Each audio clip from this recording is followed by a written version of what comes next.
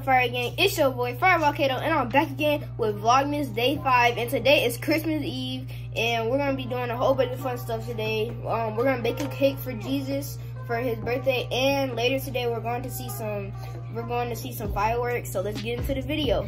All right, guys. So we just got in the kitchen. We're about to crack the eggs into the bowl. We already have one egg in there that I already cracked. And guys, look at this egg. Doesn't this look like an animal egg, kind of?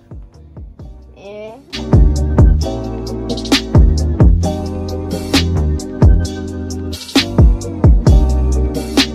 next step, we have to beat the eggs.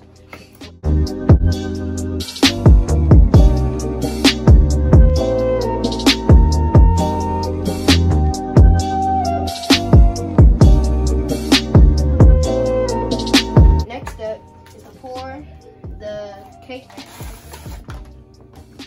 into the bowl.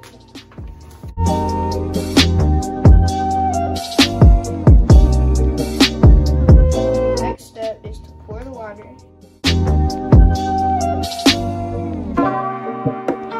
Okay guys, so now we're at the next step. We just have to pour some vegetable oil in the bowl. Then we're gonna blend it up.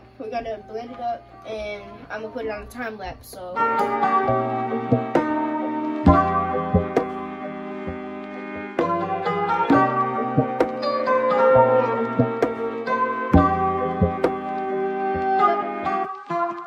alright, Fire Gang, so now we just grease the pan so when we put the cake mixture in there, it doesn't stick to the pan when we cook the cake. So now my mom's putting it in the oven, and we're just gonna let it sit there for a little bit. Alright guys, so we got the pans that we greased out of the oven, so now we're just gonna pour the cake mixture in.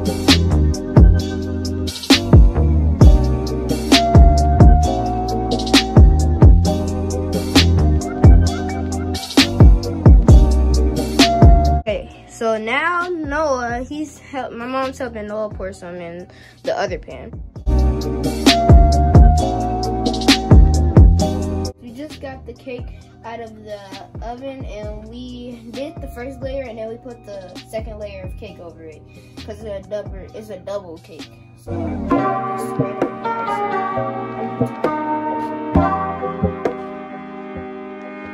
Alright guys, we just got done making the cake, and we're about to get ready to go see the fireworks. But if you're wondering why there's only half sprinkles on the cake, it's because I don't want sprinkles on my side of on my cake, so we just put half and half. So let's go to see the fireworks.